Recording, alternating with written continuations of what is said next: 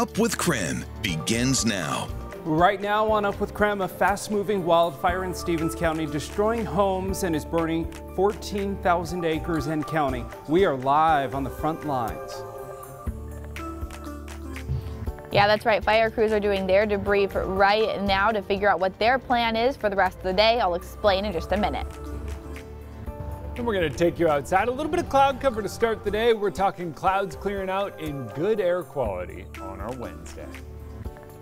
And we now know one of the victims killed in the Browns Addition apartment fire. Officials confirmed she was a mother and a grandmother. That fire is now being investigated as a homicide.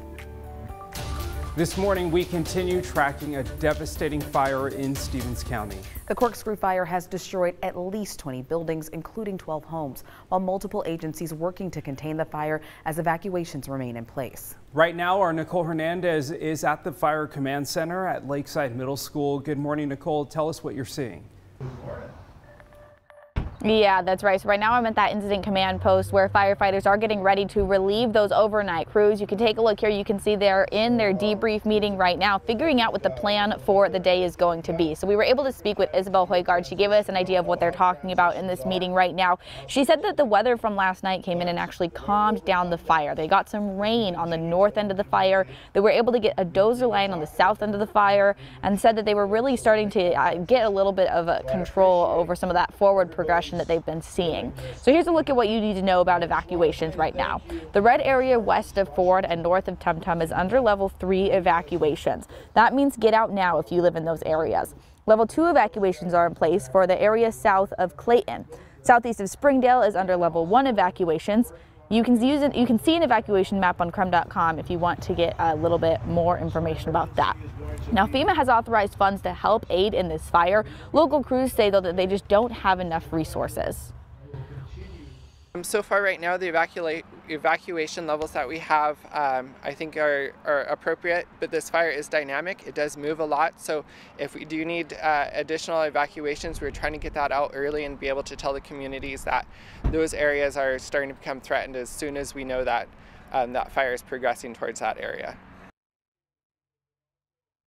Now, this is the 6th fire that FEMA has approved help for during 2021. There's been 20 buildings that have been impacted by the fire, with at least 12 homes destroyed.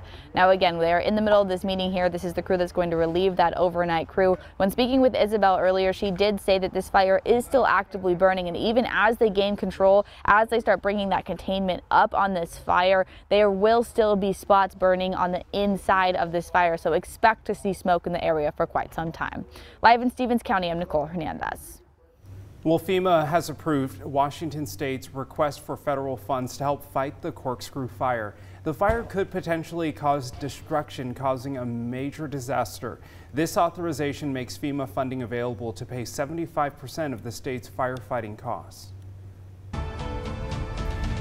In Chelan County, we are also tracking a wildfire 2 miles southwest of 25 Mile Creek State Park. A state of emergency has been declared, and level 3 evacuation orders are in place for people on Shady Pass Road down to South Lake Shore Road. Now, this is currently burning over 7,500 acres with 0% containment. So in North Idaho, the Character Complex is now pushing almost 11,000 acres. Level 3 evacuation notices are in place for people who live nearby.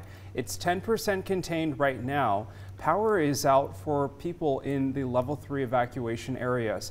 Authorities say it won't turn back on until it's safe to do so. Now, we're following dozens of fires around eastern Washington and North Idaho this morning. So for the very latest details, all you have to do is text the word fire to 509-448-2000. We'll send any of those updates directly to your phone. All right, 7:04 now. Let's get a look at weather. Meteorologist Jeremy Lagoose standing by in the weather center. Indoors. Indoors. You're not outside anymore, Jeremy? What is going on? Nah, I came inside. Actually, I was looking at that last fire photo we had. Was absolutely incredible. There was so much weather going on in that one shot. I need to find it. I'll break it down for you guys a little bit later when I do find it, but a lot of information you can ingest from just one photo. It's worth 1,000 words. I could probably talk for 10,000 on everything going on in that photo. Right now, this one, a little bit of cloud cover, but look at how clear it is. Ooh, kind of nice. And look at how calm the lake is. Oh, it's a beautiful morning to get outside. I think this is kind of our pick day of the entire week, and here's one of the many reasons why. That right there is good air quality. An AQI of 28 means good air, means you can get outside, means you can breathe it, means it's healthy, means all sorts of things. So just get out and enjoy it. The other thing, this temps in the mid-50s. It feels spectacular outside this morning. You don't need the shorts. You don't even need to wear the tank top or whatever it might have been recently when those hot mornings. Oh, it is beautiful. Our morning cloud cover is still with us. That is clearing out. We will continue to see that kind of move its way out. And by this afternoon, it's a mix of clouds and sun. We're going to go ahead and call it mostly sunny later on today. A little bit of cloud cover as we head into Thursday, but that's really about it. For us, it's this. Does it get much better? The answer is no. No, it does not. When it comes to wildfires burning all around us in our hot days and windy conditions, it means that those wildfires are kind of uncontrollable. They spread without warning, they grow, they move. And today we kind of have a calm atmosphere. We have lift that pulls that smoke up and away, and we have cool temperatures. We're topping out in the mid-70s with good air quality. One of the victims from the Browns Addition fire has been identified. That's right. Now, early Monday morning, the fire took the life of Sherry Vick, who lived on the top floor of Tiffany Manor. The medical examiner confirmed she died from smoke inhalation. She leaves behind 2 sons and 2 granddaughters. The thing that she really spent the most time doing was hanging out with my daughters, being grandma with them. Now, while the family is still waiting to learn exactly what happened, they say they're grateful for any donations from the community to help give Sherry a proper memorial. The community also came together for 2 backyard public house employees who were affected by the fire.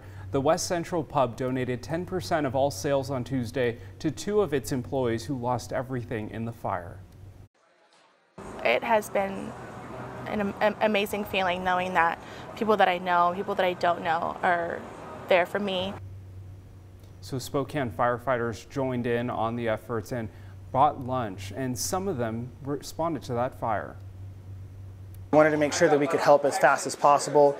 When you lose everything you have, I mean, you don't really know where to turn or what to do.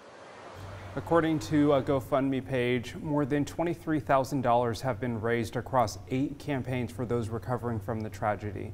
Now, you can find the details for that GoFundMe campaign over on our website at KREM.com.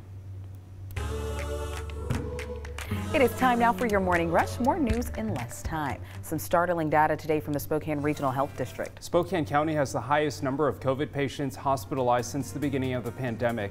So right now there are 161 people hospitalized because of the virus. The health district also reporting 251 new coronavirus cases today, and 10 new deaths were reported as well. Those deaths were from last week. Right now, 51% of Spokane County residents are fully vaccinated. The Idaho Department of Health says their state could see 2,500 COVID-related hospital admissions every week. By mid-October, there could be 30,000 new COVID-19 cases a week. That's more than 4,000 cases a day. The previous high was 2,200 a day, more than 2,200 a day back in December. 47% of Idaho's eligible population is fully vaccinated, though. And it's been 3 weeks since 5-year-old Michael Vaughn was last seen outside his home in Fruitland, Idaho. Local, state, and federal law enforcement agencies have looked into 290 tips that have been sent in by citizens. In a Facebook post, Fruitland police say that they have not eliminated any possibilities and that they will follow every lead in their search for Michael. Well, that's your morning rush. More news in less time. Let us know what's happening in your neighborhood by using the hashtag #UpWithKREM on social media. The death toll following a massive earthquake in Haiti grows as Tropical Storm Grace batters the country with heavy rain. And of course, we're going to take you outside. We've got to talk the week of weather. We talked about today and what makes it so great. Well, what about tomorrow? Is there good news there? Stick around, I'll let you know.